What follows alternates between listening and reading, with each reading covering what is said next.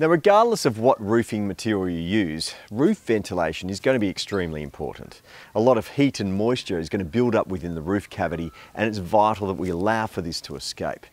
Given that asphalt roof shingles are installed over a solid plywood deck, roof cavity ventilation, it's managed a little differently. The whole idea is to allow for the air to circulate within the roof cavity, and the air needs to come in while the moist hot air needs to escape.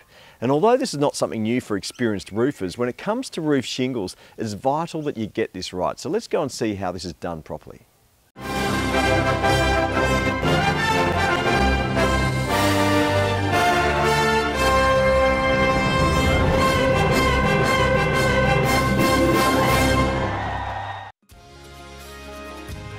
For effective roof cavity ventilation, we must first allow adequate air to enter, and then for that air to escape the roof cavity.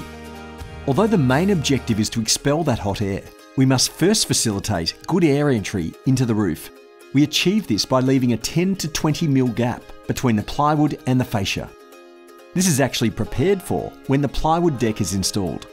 This effectively allows air to enter right around the perimeter of the roof. This gap in the roof is then discreetly hidden underneath the overhanging drip edge. This allows air to easily circulate within the roof cavity. Air is able to enter the roof cavity here beneath the drip edge, which can then replace the hot air that escapes via the ridge vents.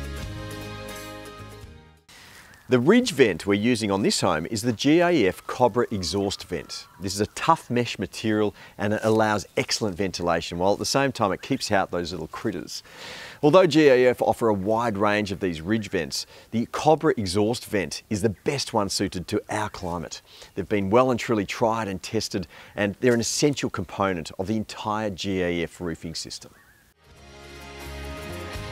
Just as the air entry points are prepared for when the plywood deck is installed, so are the exhaust vents. To ensure adequate exhaust ventilation, a 35 to 45 mil gap is left in the plywood at each ridge. As the air in the roof cavity heats up, it naturally rises. By allowing for this gap at the ridge, that hot air is able to escape. Then, as it escapes, it actually draws in fresh air from beneath the drip edge to replace it. As it is with most roofing materials, we know a capping will need to be installed over the ridge. This is no different with roof shingles.